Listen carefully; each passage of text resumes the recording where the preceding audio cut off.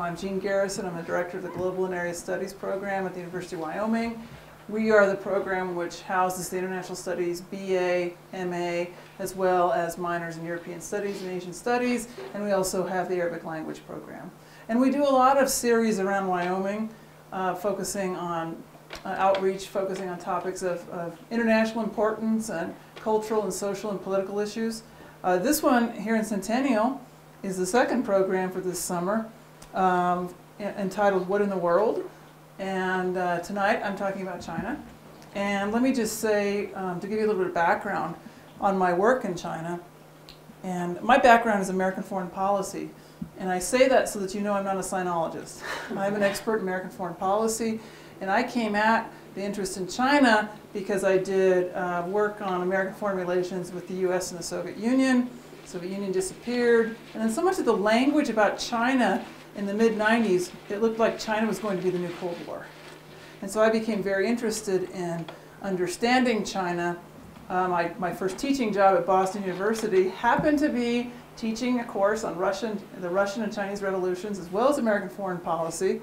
So I was surrounded by colleagues, Chinese historian colleagues. I wrote a book, which is actually back here, if you're interested in looking at it. We brought a copy up here for the library. And it's Making China Policy. That looks at China, U.S. making a China policy from Nixon all the way to G.W. Bush. So tonight what I'm doing is really kind of building off of that work, and part of that work was done when I was at the State Department on the Chinese Affairs and Mongolian desk at the State Department in 2004. And what I'm struck by, I'll give it away. There's so much continuity in U.S.-Chinese relations. Presidents, regardless of their political affiliation, tend to come around and decide they have to deal with China, even if they come to office being very mistrustful of China. We have a very volatile public response to China, and then in the domestic political context with Congress on the far left with the human rights agenda, also on the right thinking about religious freedom. And then on trade issues, so many issues that impact the U.S.-Chinese relationship now are domestic issues. And those are called intermestic. So you've got the international piece and the domestic piece. Okay, so we have a real strong sense that Congress is playing a role, and election cycles exacerbate this kind of friend-enemy dialogue on China. So that's kind of the context for what I'm talking about tonight. And the other piece I would say is I think leaders matter. That's my own bias in my research. I look at presidents, I look at advisors, I look at who is actually making the policy. If you can figure that out and you know what their beliefs are, you can predict to a certain extent what the policy will be. And the other context is that policy is very much a volatile process. It's a lot of give and take among various stakeholders. So you get compromise, you get a lot of wrangling as well. So that's just a little bit of background. And I'll say that I'm going to be talking have some key questions for you to think about as we have our discussion tonight. So key questions for this lecture. I actually gave a version of this lecture at Shanghai University last summer. And I was teaching a class with Chinese students as well as American students, and it was really interesting to get their attitudes. And what you really find in China is a real sense that China has arrived, and that people want the world to recognize that they've arrived, and they want to be respected for being a great power. And I think that's where some of the challenges come in the relationship. The language and kind of our rhetoric, or our journalism about U.S.-Chinese relations, is all about the security dilemma. If China builds, as it has, a new aircraft carrier, then we're worried about them having blue water navy. Then we're worried about our presence in East Asia. And what you get then is a cycle of kind of mistrust. And there are real reasons for this, because we do have real differences, of course, with China. But I put the definition of the security dilemma up here, which is very much a realpolitik, a realism, a Kissinger kind of viewpoint of the world. And that's simply a situation in which one state's efforts to increase its own security make us feel nervous. And I'm struck by how much or how many parallels there are with the way we view China and the way the Chinese view us as well. So that's kind of one of the takeaway lessons I'd hope to leave you with tonight.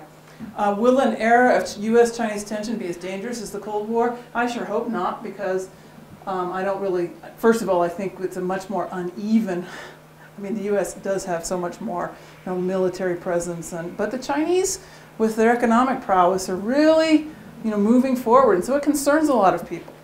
But it's a debate in Washington, it's a debate in Beijing. It's one of those similarities.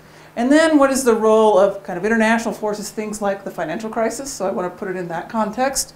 What about the domestic politics of each side? And then what about the leaders themselves? Because China is going through one of its historic every 10-year leadership shifts right now. And so I think we need to think about who the leaders are. And so is China's success a threat? That's really my big question, that ironic question I want you to think about.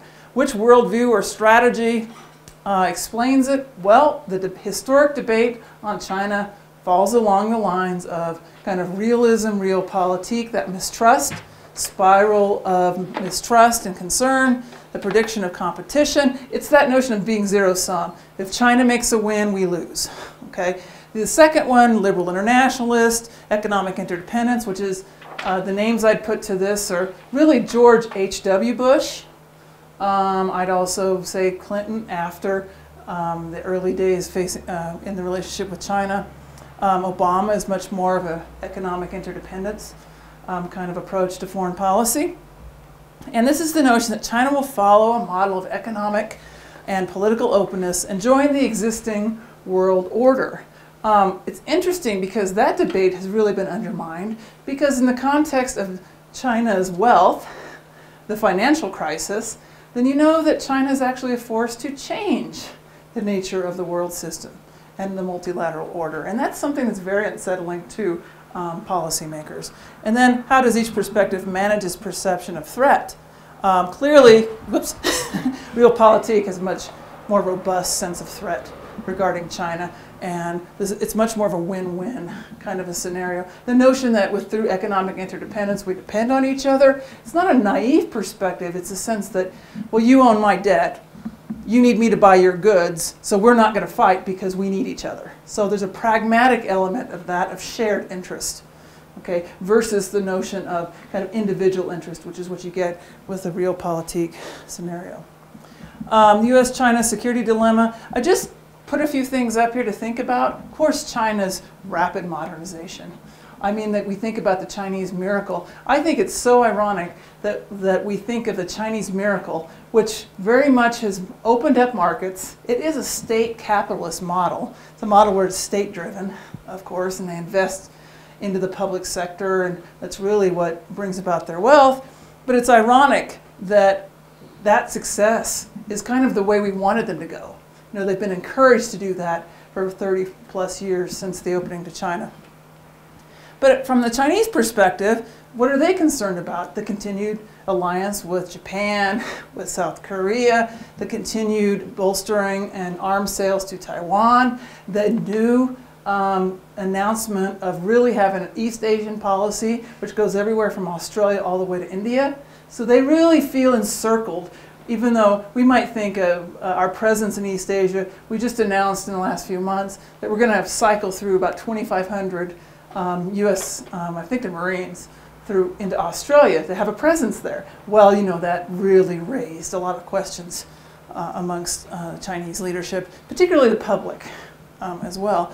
And the thing that's interesting about looking at U.S. policymakers, there's always a little bit of a split in U.S. administrations on how they look at China. And historically, the way they break down is those who are Japan first, kind of broader East Asian alliance, and then those who tend to be the China first people. And you can really see, so you can look at the pedigree of the people sitting in the State Department, sitting in the Department of Defense, sitting in the National Security Council, and you can look at their training, and it shapes kind of the way they frame the options that are available. And actually, I was very pleased as I was preparing this talk that you see it in the Obama administration as well. So I see some consistency. And I think it's also ironic that the Cold War period In other words, particularly Reagan, the Reagan period, before Tiananmen, that was really the honeymoon period. That was when the U.S. and China had a lot of reasons to ignore the differences. They had the big commonality of being anti-Soviet, and that's what really pulled them together. So there's also then a history of when you have a shared strategic interest, as in kind of the early post 9/11, there was a little bit of that as well in the context of counterterrorism, because terrorists for the Chinese are people like the Uyghurs, separatists, and so our rhetoric will line up, and we had reasons. So the relationship was actually quite stable during much of the Bush administration. It's been a lot rockier in the Obama administration, and so I'll talk about that as well. But it's just interesting that we've had a lot of volatility. Okay.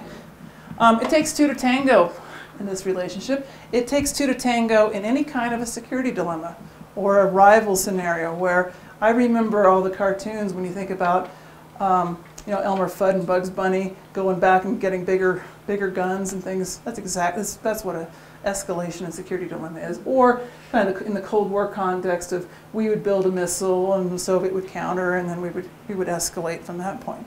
I think we should look at how we perceive the Chinese and then how the Chinese perceive us. So I'm a big advocate for trying to understand what motivates the Chinese rather than simply relying on very simple definitions that, well, they rely on hard power and they do this. I want to know what the differences are in the context of Chinese leaders. China is a huge bureaucratic state.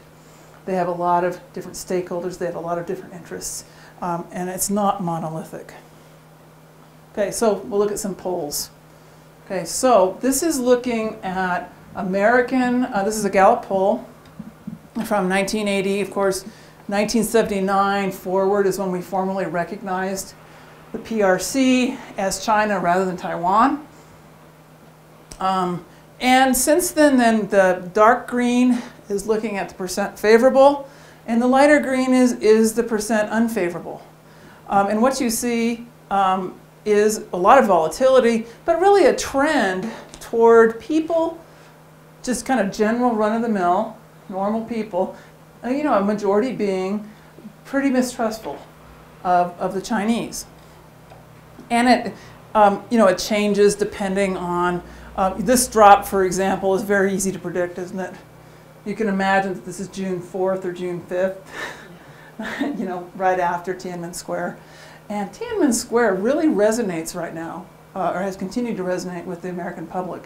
And it's very interesting to me when I will speak to a Chinese audience and I will talk about how significant that event still is in our lexicon, and they don't understand it.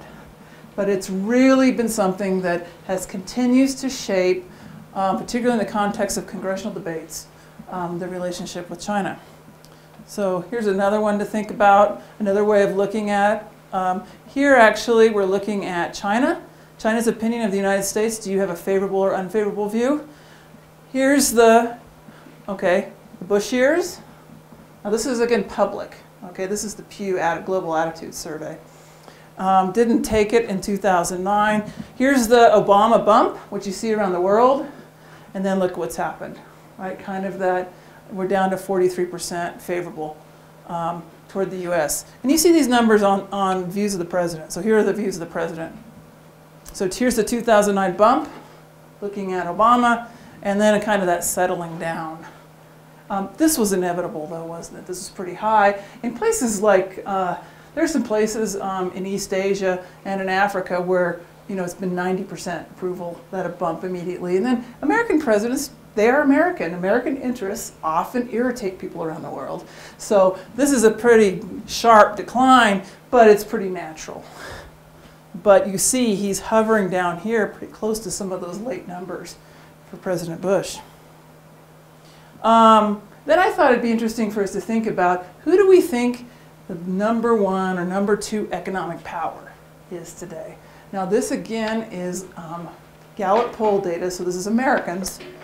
And I think it's just striking that when you have a question such as which one of the following do you think is the leading economic power in the world today, and China is at 53% and the United States is 33%, well now that's kind of ridiculous by any measure. Yes, they are the second leading economy, but when you look at the domestic situation in China, and you add up the challenges they have, you have to see that this is the result of, they are an economic miracle. They have huge growth rates, which of course trump ours by 4 or 5 times, even though they've been hit a little bit by this financial crisis. It's really a trade crisis in China, but they're not. When you factor in 700 million people in poverty, and a lot of the divides you have between the rich coast and the poor interior, et cetera, et cetera. I can elaborate on that if you're interested in the Q&A. They aren't the world's leading economic power. They are in terms of trajectory, though, and I think that's what this is measuring. So who's going to be the leading economic power in 20 years? Well, here you get similar kinds of numbers, a little bit lower. Well, that's maybe more true, but it depends on what happens.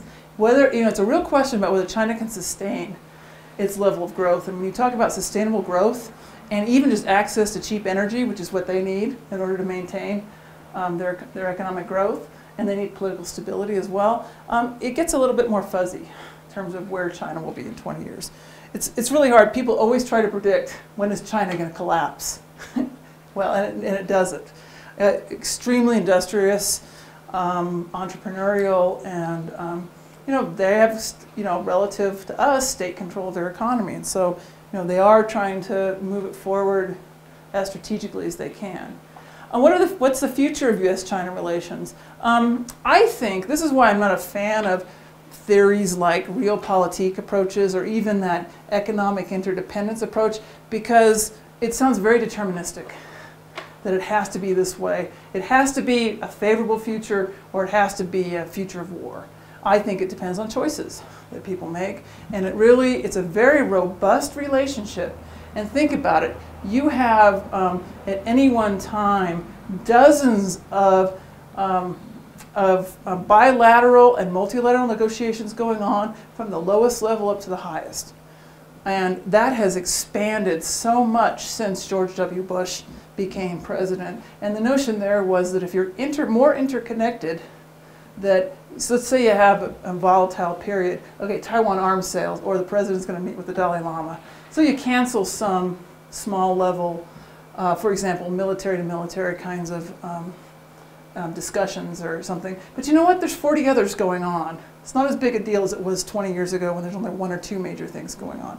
And we know that there's a lot of symbolism in the U.S.-Chinese relationship. So if we kick out a diplomat or they kick out a diplomat in response to something, there's a lot of that, but there's a lot of symbolism. I'll give you a story. I remember I was at the China desk when Ronald Reagan died, and there was of course, there's always, Reagan was quite a friend to Taiwan, and the Taiwanese wanted to have a presence at the funeral, which was in the National Cathedral. Well, they can't be in the official section. And so the Chinese embassy would call up. They're essentially reading a script to you and demarching you, telling you why you can't do these things. And it's always the same script. And so we were listening to it and smiling a little bit. But the irony is that the Chinese ambassador in particular did not want, he had to make sure that he didn't want the Taiwanese there first of all, and then the U.S. response was, well, the family can have them there if they want. Maybe they're not in the official section. And so that was the compromise, put them in the family section. The Taiwanese representatives ended up being much closer than official. And I thought that was kind of ironic. But I'm a foreign policy expert. And when you come at it from a foreign policy perspective, rather than a security perspective, then you are one who's not a big fan of kind of the structure shaping how states behave. It's much more about domestic politics and how the government structure interacts. So that's really where I sit in terms of my thinking. And that's why I take the global context into account, the domestic context into account, and then kind of see how that shapes leaders' beliefs and the choices that they make. You're not going to be able to read this, so I'll just talk about it a little bit. China is the second leading global economy. It's the second most advancing military currently. Of course, the U.S. is #1. It's also the world's leading oil importer. It's also the #1 greenhouse gas emitter. Now, those are not necessarily 2 measures you want, because what they also have is 50% dependence on foreign oil. They had some of the same dependencies. And it's one of the reasons why they do their outreach strategy, their go forth strategy, to invest wherever possible to get, any kind of, commodities as well as energy. And they have the money to do it, but they have that dependence. So they have a need to keep the Straits of Malacca open too. In some ways it's ironic because what they're doing is they're following some of the same models the U.S. used to do when we had money. So sometimes I think we wish we could do some of the things that they're able to do. I wanted to talk a little bit about George Bush because so many times there's this sense that there's such a huge distinction between Bush and Obama. Now there is. I mean, certainly in terms of approach, kind of multilateralism versus unilateral, but the second George W. Bush administration was a very standard American foreign policy presidency. The first term was was more of the unilateralism. I mean, administration's mellow. Obama has had very robust rhetoric on multilateralism. Well, you could argue that he's mellowed closer toward realpolitik. Okay, so you have some, interesting similarities. And part of that is because both presidents recognize that although there are challenges with China, you have to deal with them. I mean, they're just too big to ignore. And you can't muscle them around, particularly post-2008. They were needed in many contexts. They're needed in most multilateral situations. They were needed in the G20 to have a coordinated response for stimulus packages around the world. Now after that, they tended to be a thorn in the American side in the context of the G20, but they were needed. They're needed if you're ever going to get a resolution on Iran, if you're going to get a coordinated response on Iran. They're needed if you're going to have a coordinated response on North Korea. They're certainly needed when they're your banker. So those are the contexts of that economic interdependence being important. I think I'm pretty convinced that many in the Chinese leadership wish they had George Bush back because they understood hard power. They understood, and Obama shifted around a little bit, and it's been a little bit of a mixed message, and they're a little, it's harder to figure out how to respond to the United States. And Chinese confidence and trajectory, they're more confident today than they were 4 years ago. And they want to be respected, they want to be listened to, and if you don't do that, then it causes problems. I mean, one of the things that all presidents meet with the Dalai Lama, all presidents sell arms to Taiwan. The U.S. sold 2 packages to Taiwan. That was more, than in past years. Presidents met with Dalai Lama a couple different times. Those are, although minor, seemingly minor, very symbolic in the Chinese context. It's a real big deal because they still see China or Taiwan as a renegade province, officially anyway. And then the economic miracle, 10+% growth over the last 25 years, sometimes is 15, 16%. Looks like it's sitting at about 7 to 7.5% right now. They're very reliant on trade. They're very reliant on government. They had a huge government stimulus package, which they poured into actually green energy and green housing projects, and they're facing a housing bubble. They're facing rising inflation. So they have big gaps between rich and poor. So they have a lot of, that's what I mean about the domestic context that we should understand. And number one, the Chinese leadership are very conservative and stability minded. And so many of them remember being sent down to the countryside during the Cultural Revolution. They remember what populist fervor does, and they get nervous. And so that they often overreact to things like the Uyghurs. I don't know, but within the last couple of days, we have another Tibetan monk who set himself on fire. They're very nervous, and their reaction, or their first reaction, is to clamp down very hard. And part of that is their memory, because some of them went down to the countryside. Actually, the one who will be, Xi, who will be the incoming leader, he was sent down to the countryside for 5 years as well. If you're not familiar with that, if you remember, there was a power struggle with Mao, and when the Red Guards, the youth, they threw out, they were throwing out the elitists, is what they said. But a lot of the leadership, teachers, a lot of members of the Chinese Communist Party, they were sent out into the countryside to relearn their peasant roots, essentially, and they spent years out there. And you have a lost generation there. They closed the universities, closed the schools, and that's still the group that's actually in power. The Great Recession has led to a loss of at least 20 million jobs in China, and we have rising inflation. And here I put down, 8.2% estimated growth for 2012. It sounds great, doesn't it? Keep in mind that Chinese leadership, they do a calculation, and they feel very vulnerable politically if their growth goes below about 7%. So they see that as that, they have to deliver on that. And they see that as a way to kind of placate people. And they have brought, 400 or 500 million people out of poverty. They call the recession the Made in America crisis. Now this is so the lesson of this, the number one kind of theme off of this slide is that those in China which have always thought that the U.S. model was self-correcting and that the U.S. knew how to design a market economy. And again, you remember they're very evolutionary in their approach. Okay, the recession and the handling of finances in this country have completely undermined that group in China. That's your group which are moderate economic reformers. Now maybe some of them want political reform, but we know that political reform is anathema to most of them. But the economic opening, the loosening up so that you have more private sector, market economy, loosen up on state-owned enterprises and things like that, that model has been undermined. And so in that sense, then economic, you could say, kind of the populists, those who want to continue with the state control of the economy, they can point to the U.S. and say, look. So in a sense, we have undermined our ability to influence the Chinese and strengthen those reformers by our behavior. And I think it's really important to understand that context when you think about whether we can tell China what to do. Because then it becomes much more of a style thing, much more of a give and take. And I think it's very hard for our country to think in those terms vis-a-vis most countries, but I think we have to, if we want to have any influence, think about how we approach it. Because you can have an interest and you want to think about, you want to use the tools that are most effective for you. And sometimes we can be a bull in a china shop. And it's a little bit harder to do that with China today. And it tends to strengthen those hardliners, which concern most people. And there's a Chinese leadership shift that I mentioned coming up. And the thing to keep in mind when you think about the Chinese leadership, it's an oligarchy.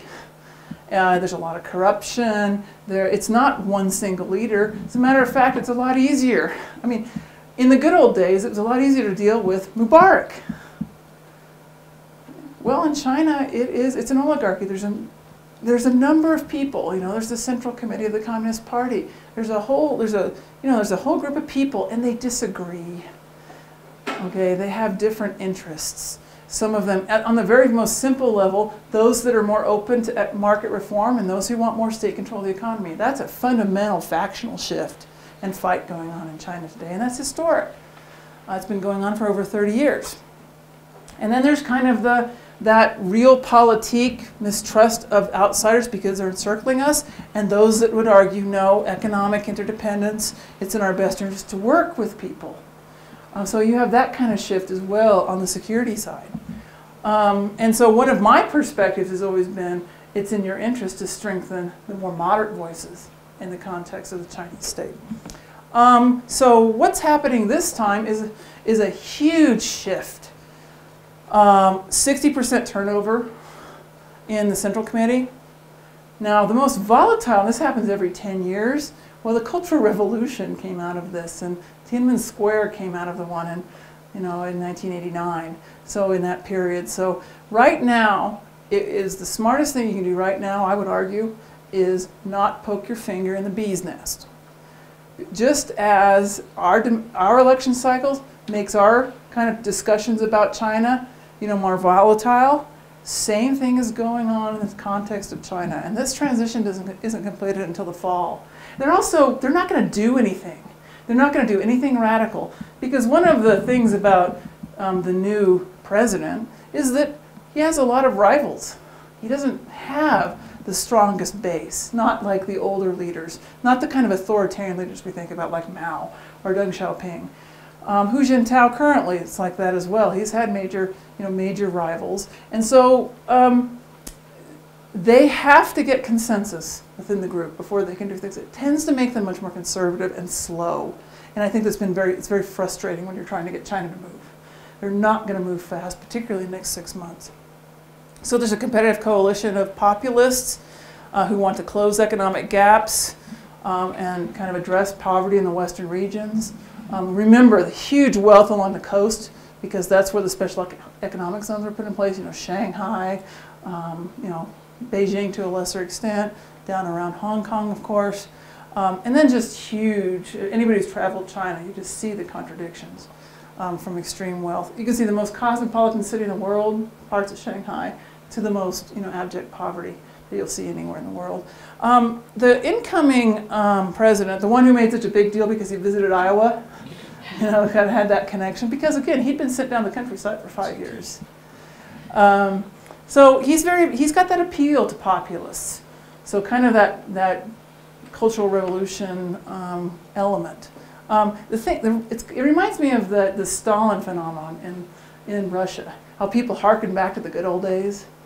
There's a group of people who harken back to the good old days of egalitarianism under Mao, even though it was really a, they wouldn't say it this way, but it was really a license to starve, and, you know, equally in many contexts. But, you know, Mao he's a unifying figure, and the rhetoric from Mao is sharing. It's not that I moved into Shanghai, my kids don't have access to any of it because I'm illegal, my kids don't have access to schools, and I see this rich person over here driving a Mercedes, etc. It's everybody has the same, and so it's very appealing. And again, when you have about 700 million people who haven't really reached that dream, you know, you have a large group of people to appeal to. That really terrifies a lot of people in the central leadership of the Communist Party. And also keep in mind that although we're talking about people who believe in free market, they're so in thick with those state-owned enterprises, they have lined their own pockets. So they're often owners and shareholders in state-owned enterprises. So, you know, there's a lot of nepotism going on. That's how they've gotten wealthy. And that's why when you get Bo Xilai, people like that who are really anti-corruption, and he was the one who was, you know, kicked out, it's very appealing to people, even though he was doing exactly the same thing. Very, very corrupt. But the new leadership has to find a way to kind of maintain a positive relationship with Washington, because fundamentally they don't want too much friction with the U.S. because they need stability on their borders in order to maintain their growth. And that does motivate them to be careful in dealing with Washington. And they also recognize that Washington and the U.S. and their neighbors around them can really affect their ability to continue to progress. But there's a growing nationalism in China, particularly among the youth. As a matter of fact, I got a lot of questions when I was doing the American foreign policy lectures on, why do you have to invade everybody? Why do you always want to kill people? Of course, they're thinking of Iraq, and you know, I was really, really wondering, why are we so aggressive? And sometimes that kind of nationalism can, especially around very symbolic issues like Taiwan and other things, that can actually box in the leadership. And sometimes they have to react because of domestic politics. Public opinion sounds familiar, doesn't it? That sometimes public opinion can drive it. It can happen in China too. The Chinese leadership used to manipulate that. I think they did in the context of Tiananmen Square. Now, with social media and access to information, I mean, it can turn around on them. So some of them, they don't want to be taken over by the passion of particular issue agendas sometimes. President Obama. So finally I'm talking about Obama after all this kind of background. Well, you know, Obama went to Asia very early, sent Secretary of State Clinton to Asia as the first trip. You always make sure that you always have to go to Japan and Korea. Sometimes you add in China. This time they actually added in Indonesia too, which is an interesting change. But the president has said you do need to treat China as a country of consequence, bilaterally, regionally, and multilaterally. So there's been an assessment that this is an objective reality. We do have to deal with them that way. There's also that sense that that it's an accurate measurement, you know, from the perspective of Chinese leaders. It doesn't mean that we've gotten our difficulties resolved any more easily, however. If anything, it's complicated it. One thing Obama did that is interesting, although his first year until the first summit in 2009, there wasn't really a crisis. I mean, the pattern has tended to be that presidents come in, whether they're talking about Clinton was the most favored nation status linked to human rights, calling George H.W. Bush allied with the butchers of Beijing. You know, maybe you remember that. Came in with a very strong human rights agenda. Maybe you remember that George W. Bush had the EP-3 incident. You know, the plane that got taken down over Hainan Island, the Chinese held on to it, and it was really a thorny, I mean, there were a lot of, the U.S. wouldn't apologize, China is demanding apologies, and it got sorted out. But George W. Bush came in very hard line and very concerned on China. Post EP3, post 9/11, moderated his stance quite a bit. And then even, although George H.W. Bush, so the elder, very pro-China. I mean, after all, he had been head of the office before China, you know, under Ford, before China was formally recognized. Had real, very good foreign policy credentials. Much better foreign policy credentials than any president since, in terms of experience and varied experience. Very much a friend of China. But then Tiananmen Square derailed that, and he's recovering from that for quite a long time. When you look at who actually made China policy in the Obama administration through the fall of 2011. It's actually Jeff Bader, who was head of the East Asia office in the National Security Council, and then James Steinberg, who was #2 in the State Department. Old China hands knew a lot about it. They're the ones who are making policy. They're the ones who were much more moderate, kind of that responsible stakeholder, that notion that you can make China a part of the system. And then if you can make them part of the system, then that will moderate their behavior and they'll behave like a normal state, so to speak. The reason I mention this and go that far down into the bureaucracy is because they're not there anymore. You know, they've rolled out of government. Jeff is back in Brookings, and I don't know if Jim's in Brookings, but he's somewhere in that circle. And so the reality of the Bush, or excuse me, not Bush, the Obama administration is that those differences have come to the fore in terms of people's thinking. You have at least two camps in the Obama administration in terms of how to interpret China. President's frustrated over China's lack of responsiveness on a host of issues. That's nothing new. And yet there's that frustrating sense that you still have to deal with them.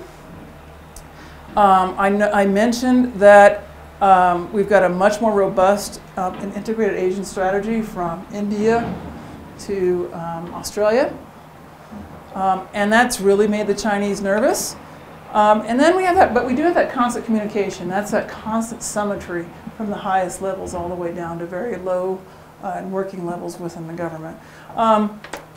You know, technically, state and treasury tend to have the lead on this, and it's through the strategic and economic dialogue once a year. Geithner and Clinton go over and they have a series of meetings.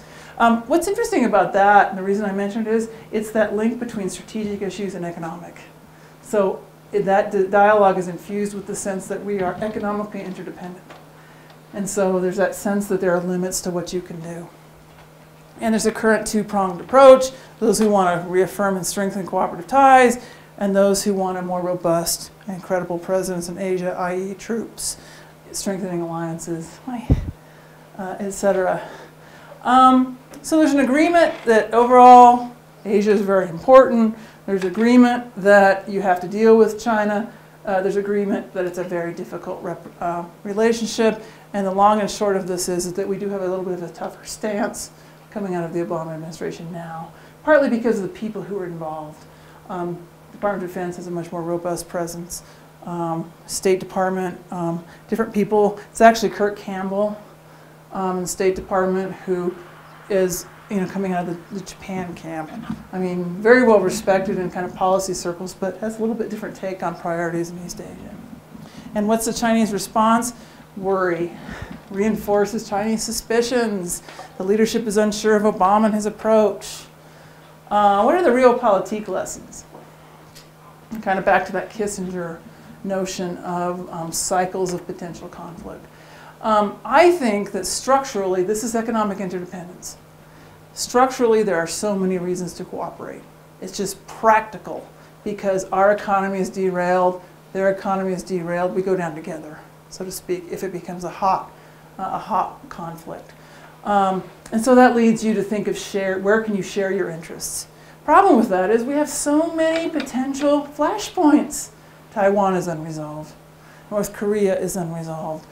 Tibet, when we get concerned about human rights. And so there are a lot of people who focus on China who don't want single issue agendas, i.e. Taiwan, human rights, to derail everything. And it's not so much that they're not unsympathetic to the issues, they just think it's going down a garden path. Okay, it doesn't lead anywhere except where neither group really wants it to go. But you know, is it a mild or severe security dilemma? I guess it depends on what you think about some of these issues we just talked about. Long-term U.S. commitment to Taiwan, if that's kind of your core, then of course it's a huge security dilemma, because there are real possibilities, particularly when Taiwan independently tries to push, you know, independence. So what are the lessons here? Be careful not to exaggerate the threat, because it can be a self-fulfilling prophecy.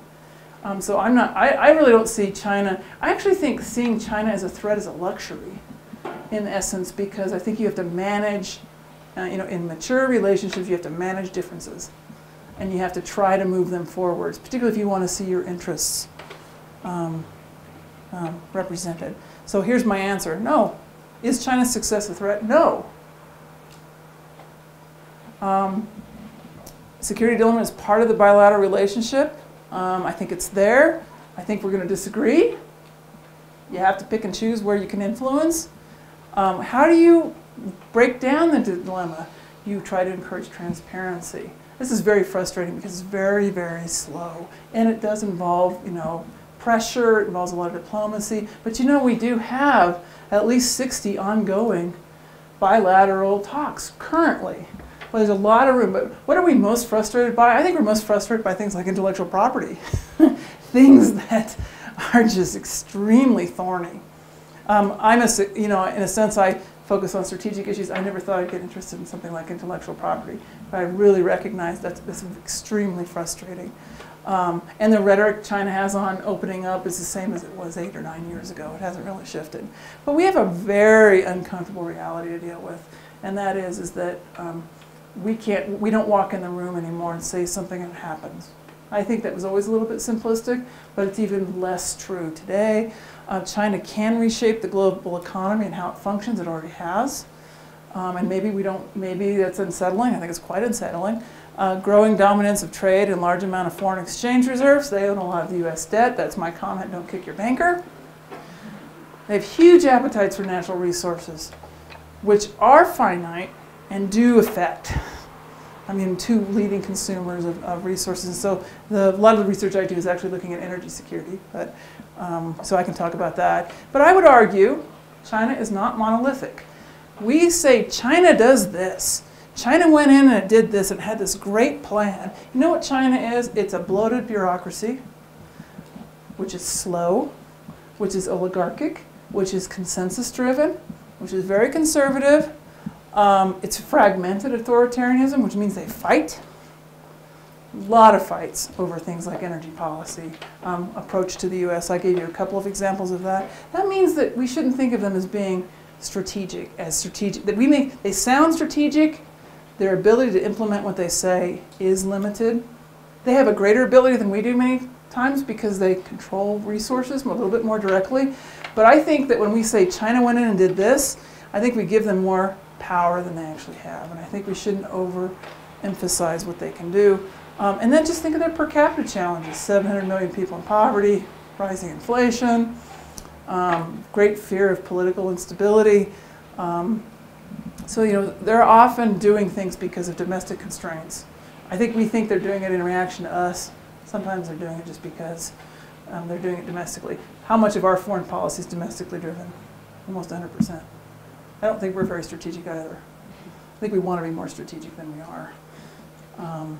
So that's actually my setup for now your questions.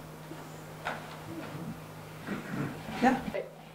I know that this kind of goes into some of the things that you said. There was an article in Smithsonian a couple months ago written by an intelligence expert talking about the fact that we get so much of our computer technology and our chips and all of that sort of things manufactured in China.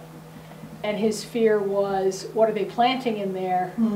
And his statement was, we're going to die, what was it, something like, we're going to die the death of 1,000 cuts. You know, what is your reaction to that kind of statement? I'll be honest, my first reaction is I don't know, per se, but I'll give you my educated response. And my first response is that I think the U.S. did that with Iran. Right, they did. And specifically going after, you know, their enrichment facilities. And in a sense then, it got found out and actually opened up the door. But it kind of reminds me of opening the door to nuclear. Right. So in that sense then, oh boy, do you remember what Eisenhower's response was? It was open skies. It was kind of this half-hearted attempt to kind of manage it. I would actually really, I guess I'd come back to the perspective that our best bet in dealing with China is to make them feel secure rather than insecure. I think it's on the table for a tool of foreign policy. Honestly, though, it would be the People's Liberation Army. It'd be the hardline faction that would be pushing that. So just like we have different perspectives and people pushing different sorts of things, and so. If it's occurring, which it probably is, it doesn't seem to be any way to really stop it. I don't have that answer. So I think it's a concern, but my response would be to think of it as how it's very similar to opening up the landscape for the way we have kind of the proliferation of you know, the nuclear question from the 50s, late 40s and 50s. And so I would actually make an attempt to get people to the table. And honestly, you lose nothing by talking. You don't give up anything by talking. You don't gain anything if you don't. So I guess that's my response. It's not a very good answer, though. It's very Chinese. I'm interested in the question of Taiwan. It seems to me that the mainland is taking a very long view of the Taiwan question, and it seems to me that their main thrust is to so fully integrate the economy of Taiwan with, may I say, the rest of China, that it would be inconceivable for them to declare independence and try and break away. If the inconceivable were to happen, I can't imagine that the Chinese are going to accept that militarily. They'll act militarily, and that'll put them in a collision course with us. And what are we going to do? I don't think we can control the Taiwan Straits anymore. I think they've now reached the point where militarily they would dominate the Taiwan Straits, and you know, are we going to launch a nuclear war and mutual destruction of our countries over that? I mean, I see it as a dangerous as a dangerous situation, but that seems to me to be the Chinese strategy. And I myself personally would be very surprised if 100 years from now Taiwan were not a province of the People's Republic of China, perhaps with some special conditions like you see in Hong Kong and Macau.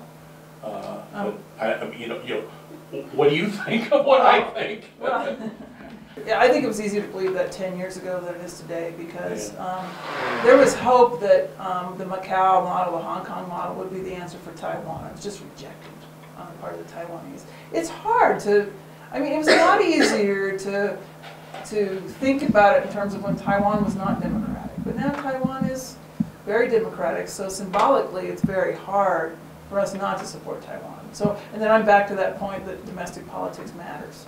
And the U.S. Congress matters, and we have a statutory responsibility to respond, right, with the Taiwan Relations Act. There's a lot of ambiguity. The strategic ambiguity over Taiwan, the Taiwan Straits, it's frustrating. It's dangerous. I think we're kind of back to the context of flashpoints. But come on, what would the Chinese do? What's the difference between one missile? You know, it's not like it's going to be like 0 to 100.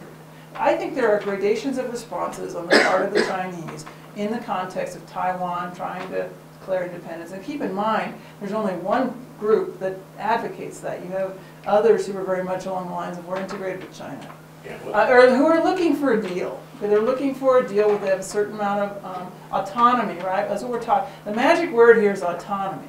And the U.S. administration and the Chinese get on the phone immediately when the Taiwanese start shaking the independence tree, because neither of them want that. But Taiwan is so volatile in the rising nationalism in the context of the Chinese youth, that's one of those things that it's hard to predict. Yes, if you're kind of being sane and you're thinking about wealth and maintaining wealth, and if you can accept autonomy, sure. Doesn't it make sense? Mutual self-interest. But we've had a lot of crises where things get out of hand, and that's why I think those connections, having the phone to call up the Chinese leadership and kind of calm things down, that's the thing that would save it. I think it's those kind of connections which allow you to talk to one another. but you know, 10 years ago, if you wanted to fly from Taiwan to the mainland, you had to fly via Hong Kong. Right, and now you Or don't. someplace else. I mean, today, there are Okay. direct air links between dozens of cities on the mainland and Taiwan. Yes, but you have There are millions and millions of Taiwanese living on the mainland. There are millions of mainlanders living in Taiwan. And that If just you means ask that the they go from Chinese Taiwan. population, is Taiwan a part of China? The answer is yes.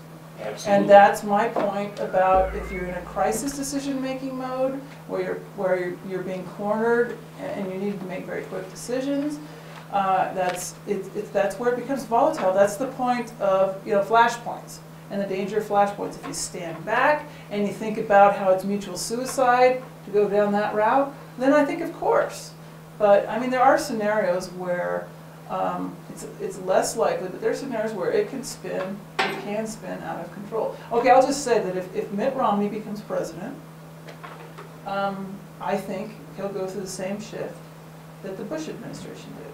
Kind of coming in more hardline on China, recognizing the reality of China, moderate back.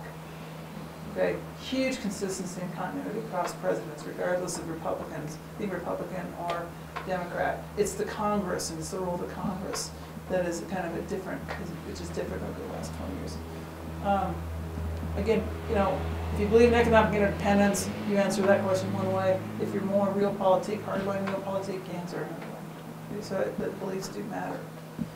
Other questions? Yeah. Who else matters in China relations with the rest of the world? You talked about the U.S. China. You mean countries or? Yeah, well, or even, I mean, does the UN matter? What? Increasingly the UN matters because the Bush policy was to make China a responsible stakeholder.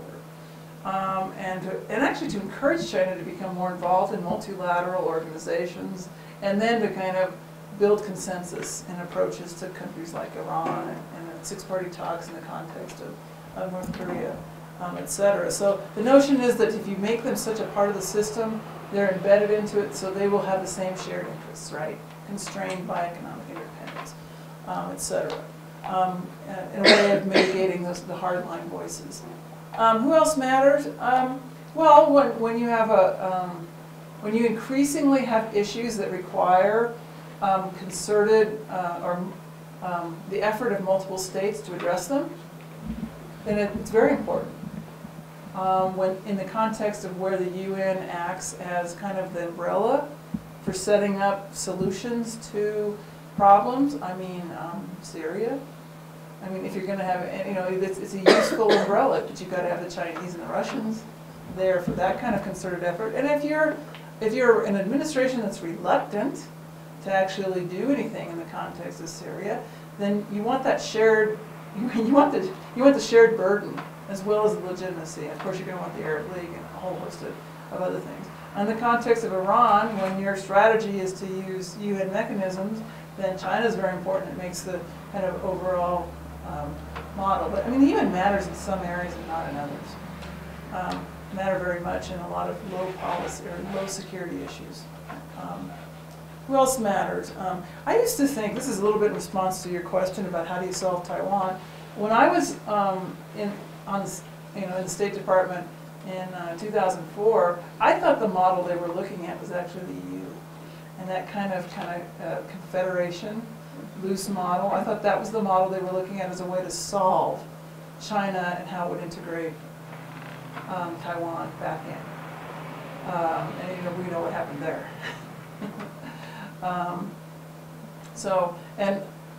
This is a very state-centered discussion.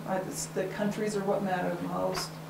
But I think economically, you can't see a scenario, so WTO, anything involving trade, you have to, it's just U.S. China are the two in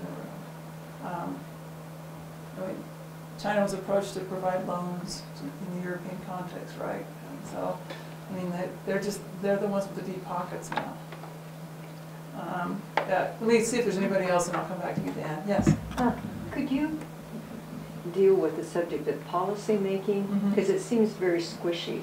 You talked about having 30 or 40 groups having dialogue about various issues.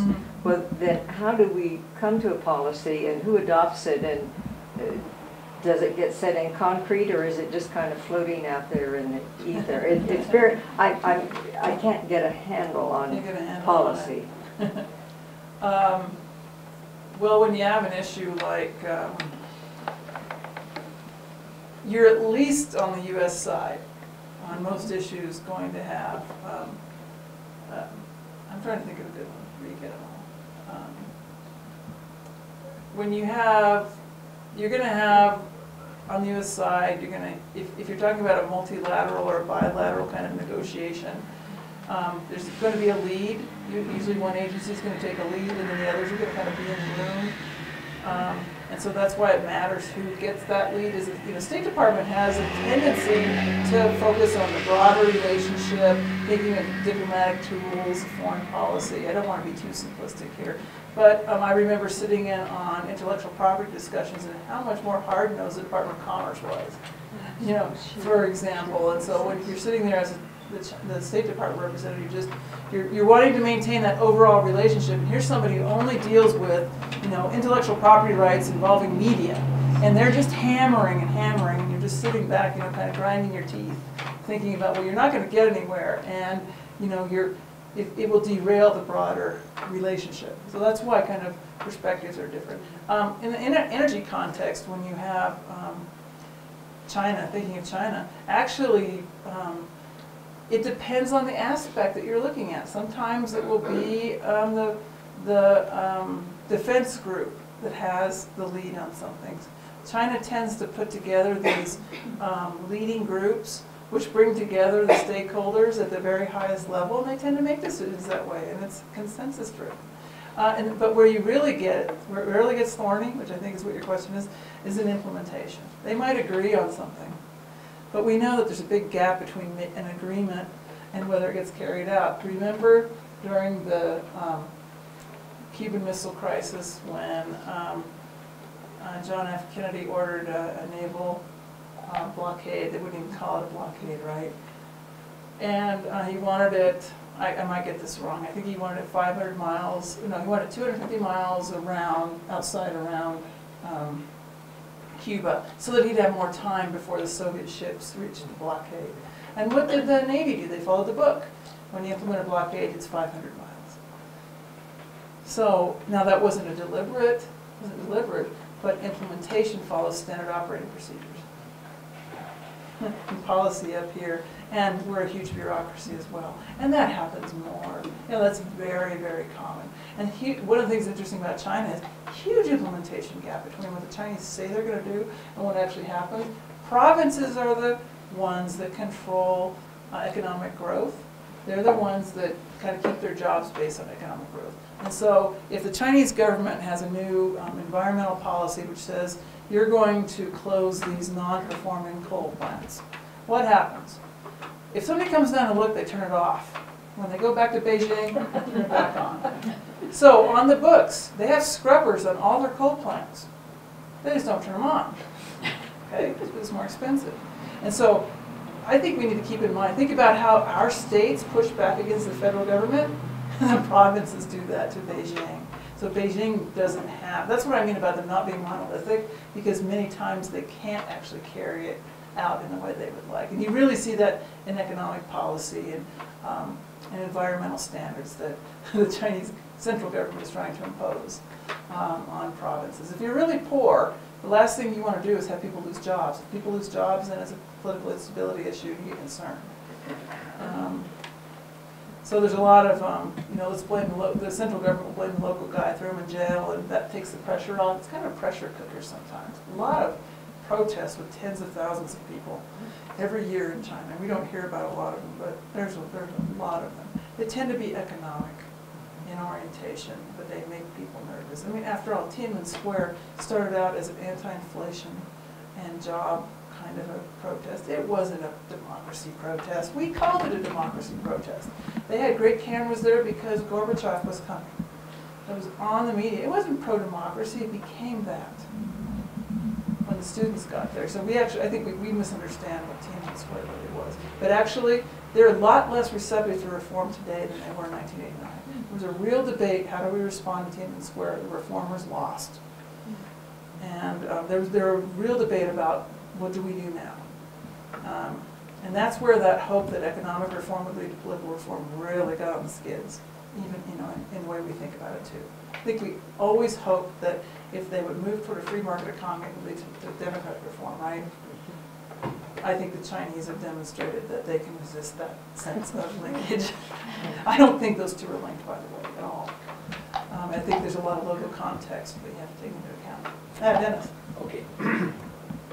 I have heard that the likelihood or the possibility of getting significant conservation and environmental protection done in China in a timely way, fairly quickly, is more likely than it is in the United States, where we have to get such a large amount of grassroots support and we have to work through the Congress, and it seems like there's so much debate involved, and it just takes so long to get something done.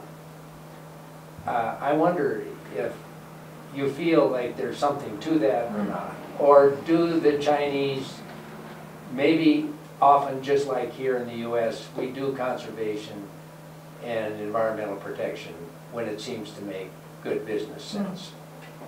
I think it's uneven.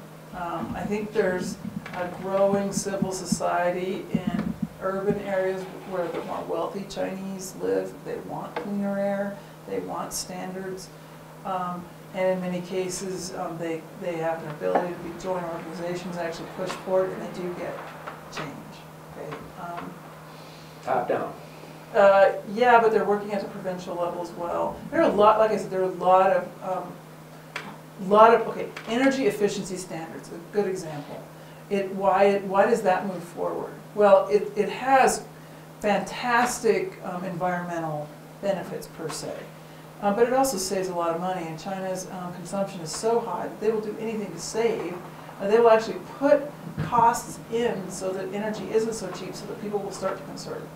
Because they recognize that their trajectory is they can't stay on that trajectory for very long. So I guess in that sense it makes good economic sense to do some of these things. I thought you were going to ask the question a little bit differently. I've gotten the question, which is related along the lines about frustration over EPA regulations and et cetera. And one of my responses is we live in a system which values pluralism. It is frustrating, but that's the system that we value. In a more authoritarian system, they have an ability. It looks efficient, doesn't it? But it's also very easy to say, well, let's go in, we're going to move 1.5 million people and we're going to put in the Three Gorges Dam. Now, what about property rights? And what about your right to live where you want to live and things like that? So in that sense, then, I think we're glad to have that slow process in place. So, but then why, so I flip it around, so even when you're talking about conservation, I guess I would say the same kind of thing. I think it does make good economic sense in the areas of things like efficiency, conservation of resources. As a matter of fact, energy was so cheap that people were leaving lights on, having extremely inefficient heating systems in buildings, and they put standards in just so that they could import less. So I guess my answer is yeah, when it makes sense economically, it seems to move forward more. But I'm struck by, particularly in robust, wealthy urban areas where people are living in, terrible pollution. And now they have, they were checking the U.S. Embassy to see what the air quality was in Beijing and also at the consulates. Well, actually, there was such a public outrage. It's now legal for you to have those, and they used to not report that information. Now they do. And so that's one good thing about kind of an interested, very educated population, and they do live in terrible circumstances.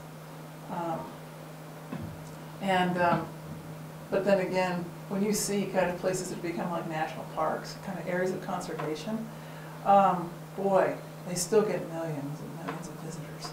So it's kind of it's kind of like rebuilding that Tibetan monastery because you've got people to visit and make a lot of money. Ruth, did you have a question? I'll come to you, Dan, after. Well, I had more of a comment because, as we're valuing our private property rights and taking what we hold near and dear to us in our ability to have diversity of opinion in a natural resource economic conflict area. I felt the Chinese response to a lot of what goes on, and okay, I work in kind of a heady environment. It's university people, it's young university students, and then it's faculty and their deans and directors. But even the elderly on the street are willing to say, we'll do this for the greater good. They recognize that they are behemoth in sheer human numbers. And so I see that used to be in our dialogue in the 1950s. We thought about the greater good for everyone in the United States and moving into the middle class. That's gone from our dialogue. We don't even like to say in rural communities in Wyoming that we'll do something for the greater good of people in Detroit anymore. And yet you still have that dialogue in China. So I'd kind of like to hear what you think about that, because I think that's a big move. There's a question in there? Yeah, just, from what I said. Is the question, are the Chinese more progressive than the Americans? Is that the question? I don't know, because when you see people who have very rapidly pulled themselves out of poverty in a generation, when you look at the people who have the rhetoric of the common good is the Communist Party. It's fundamental. And yet they're the ones who are the most, have the corruption, the nepotism, and have gained the wealth, and they're embedded in the system, and they're they're the ones who are actually holding on very much to not sharing power. So I guess that's one way of thinking about it. I guess you're really talking about the common person. Yeah. I don't know. It's 30,000. I think there's I think there's an optimism and there's a hope, and I think there's a sense of that among university students, that they're proud of their country. They are amazed at what they've accomplished. They should be amazed at what has been accomplished in 25 or 30 years. I mean, it's amazing. And they are aware of the contradictions. In many cases, they have grandparents that are living back in rural areas. And many of them kind of like our generation who want to get into the Peace Corps, or even people who want to do AmeriCorps. There's that sense of wanting to go out and help people. I do think that exists. Yeah. But I think that's in general of that age group. And I think because they're wealthy, there's a sense that it's interesting, there's a sense that we can do it. That sounds familiar, doesn't it? I think one of the things that's part of American thinking is, well, we identify the problem and then we can go do it. I do think there's a sense of confidence in being able to do that. So yeah. But I see students like that because I see the students who are studying language, so we do see the group. We do. One of the things that's happening to the youth, though, is there's a high unemployment among the youth, and so college-educated people are having a heck of a time getting a job. It's happening here too, and so there's some counter trends going on. But yeah, I think that is true. It's interesting. A lot of youth from here, of course, are going to China, and a lot of European youth also are going to China because they think the job prospects and career prospects are better there than they are here. But I wanted to ask you something completely different than the other questions we've been dealing with. I saw, what do we call him, ex-ambassador, ex-governor Huntsman, ex-candidate on television the other day, and he was saying that he feels that for most Chinese, what's happening is that they're reoccupying the place they occupied in the world for 1,800 of the last 2,000 years. That in fact, for 1,800 of the last 2,000 years, China did have the largest economy, economy in the world. And in that context, I wondered, is there a residual resentment about what happened after 1820 and up until Mao took over this whole business of the foreign powers occupying the ports and sailing gunboats up and down their rivers and forcing them to sell opium. Yeah. I mean, it was having a park where a Japanese businessman could go with his wife and his dog, and a Chinese wasn't allowed to enter. And so could a Frenchman and a Brit. And so could a Frenchman and a Brit and an American. Yeah. I mean, all of the great powers. A German field marshal occupying the Summer Palace after putting down the Forbidden City, after putting down the Boxer Rebellion, and making no secret of what a low opinion he had of the Chinese and the kind of immigration regulations that we had here in the United States, of Chinese exclusion, massacring the Chinese in Rock Springs and then forcing them back underground into the coal mine at Bayonet Point for the Union Pacific. Okay, so that's part of the myth of China.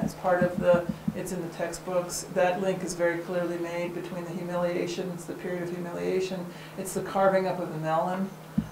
It's that sense that many people tie their mistrust of what's currently going on very directly back to that. There's a lot of symbolism in that. And of course, it did happen to them, very much. And there's that sense that we can't be weak like that again. And hence, that does motivate them to, in order to be protected, we do need aircraft carriers. We do need a large military. We need these things for our own protection. So in some ways, then, that story and that myth can be the motivator for what they do. Of course, we can, again, but then the security dilemma can kind of kick in, and we'll see it as, it can lead to that kind of escalation. So I think we need to understand, that's the point. This is one of the things I think that is kind of an important part of, in the executive branch of the American government, kind of that recognition that's what I mean about style. Does it really cost you anything to tell China and kind of recognize that they want respect? And recognize how sensitive they are about that. They're so sensitive about that. It means that you do say things 50 times. It means that if Hu Jintao comes to visit, you don't give him a lunch, you give him a state dinner. You do those games. Those things are extremely important. It's a saving face idea. Why not do those things? Because it's actually easy to do those things. Because if you don't, it does bring up that memory. And it is linked. And if you look at how people are taught and just the way educated students, talk about their history, it always comes back to that.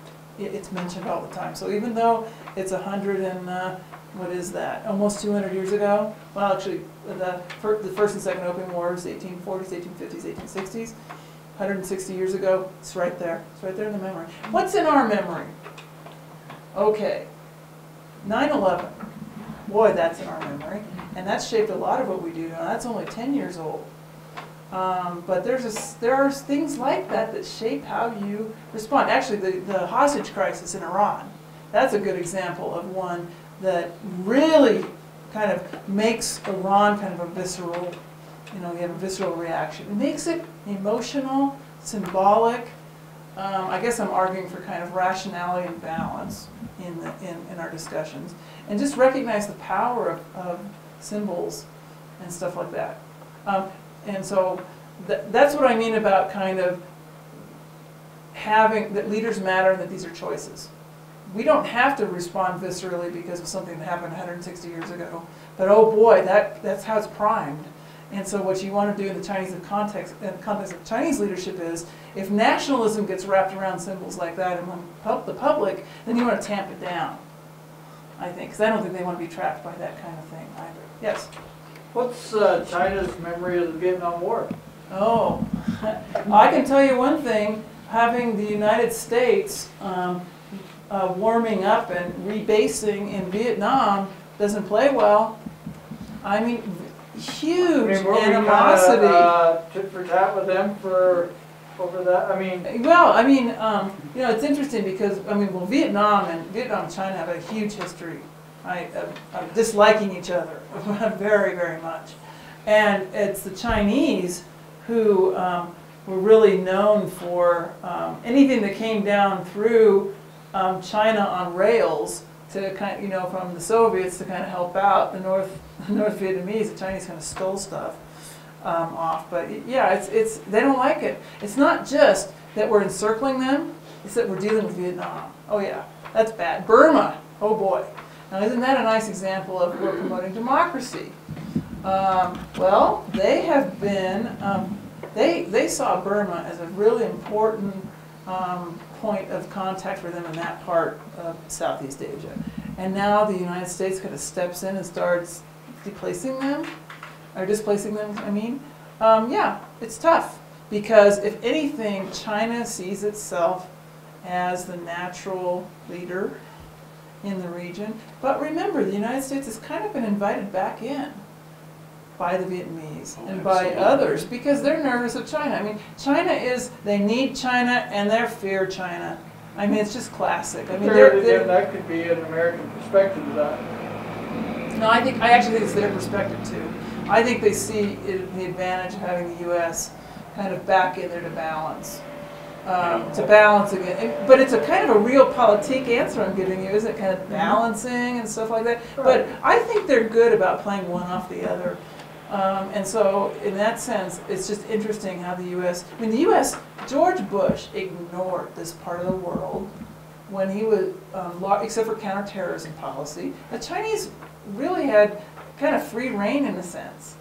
We would be interested if we were doing, you know, anti-terrorism activities in Indonesia or things like that. But we really didn't engage. We have re-engaged in regional multilateral organizations. We rejoined the East Asian Summit. Actually joined it for the first time. We're involved in areas where the Chinese thought they were kind of the ones, and they were trying to shape things. And even the Japanese leadership that, you know, kind of started out not wanting to deal with the U.S., you know, they turn around.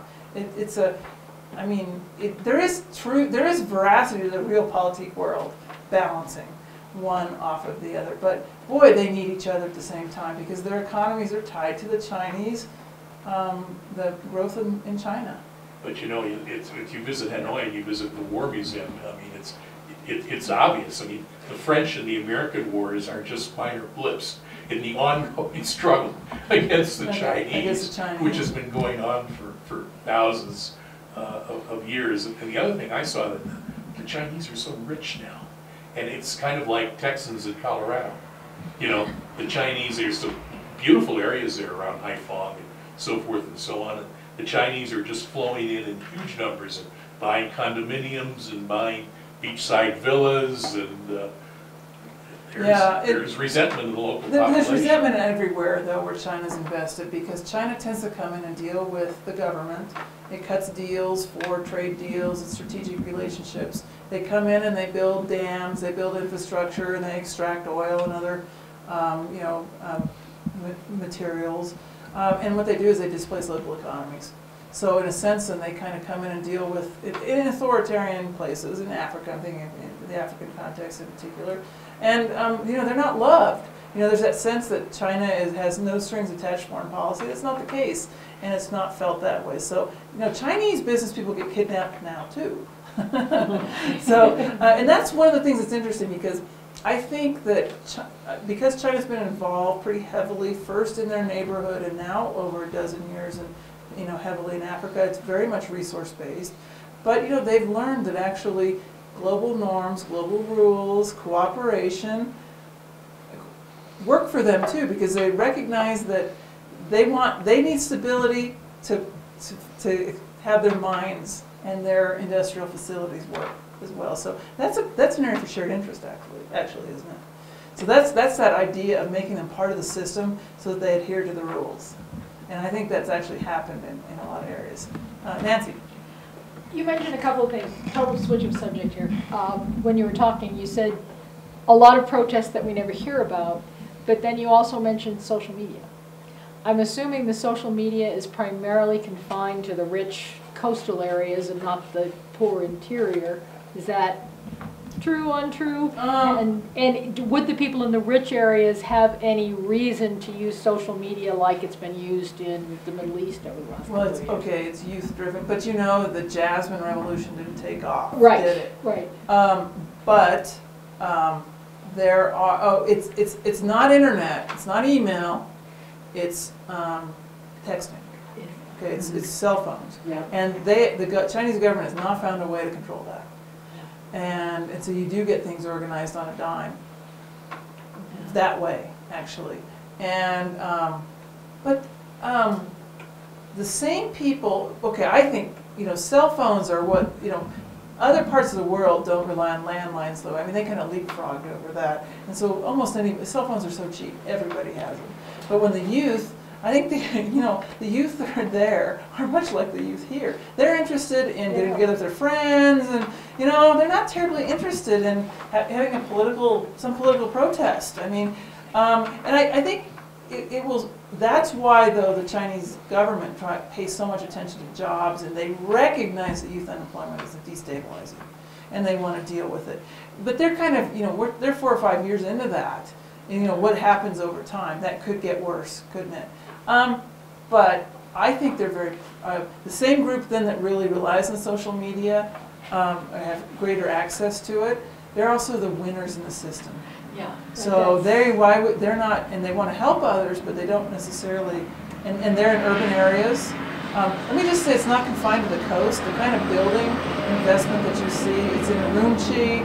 I mean, keep in mind, a small town has 2 million people, okay? I mean, Laramie is a shocker when they drive up. When they leave Fort Collins, they feel like they're going to the moon. Unless they're from western part of China. I mean, there's some places in China, particularly in Xinjiang province, that look like this. As a matter of fact, I mean, in the Inner Mongolia, it looks like this. But that is a country of contradictions. It really is. But I think even the people who have a sense, know that maybe they haven't benefited economically, they think their kids can. And so I think you still have that going on. There's a lot of sacrifice that happens with a parent going to work in that shirt factory down in Guangzhou, or that young person so that their younger brother, if they have a younger brother, or their cousin can go to school. So that's really going on. That is a difference.